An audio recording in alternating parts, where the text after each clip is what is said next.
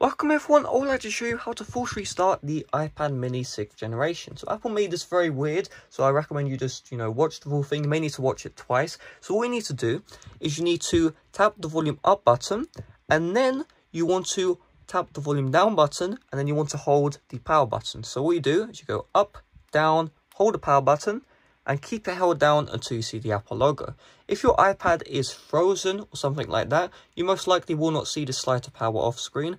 However, the important part is your iPad regardless should go black because we are touching hardware buttons. And then when you see the Apple logo, you can release the power button and then wait for your iPad mini 6 to turn back on. So really, that's all there is to it. Hopefully this video did help you out. If it did, make sure to smash like, subscribe if you're brand new. Check out my playlist you see on the end screens right now for a bunch of iPad mini 6 tips and tricks. I can guarantee you that there'll be a tip and trick which you definitely do not know. So I recommend you check out that playlist. It's on the end screens right now. If you can't see the playlist on the end screens, check it out in the description down below.